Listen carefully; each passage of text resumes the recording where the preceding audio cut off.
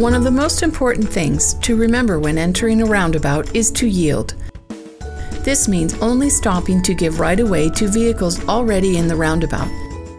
If the way is clear, you don't need to yield. Traffic already in the roundabout always has the right of way.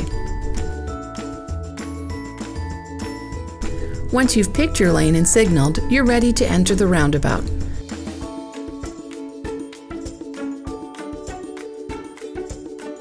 To safely enter the roundabout, look left and yield to traffic in the roundabout.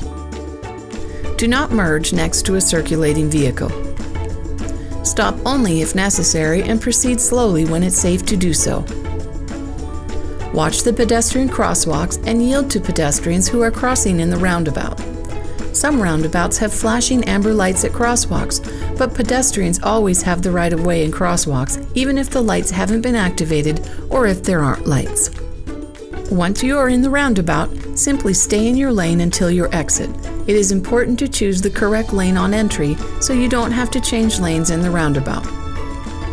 While driving in a roundabout, watch for large vehicles that may take up more than one lane. Never pass a large vehicle when there isn't enough room to do so. Give large vehicles extra room to ensure they are able to safely enter and exit the roundabout.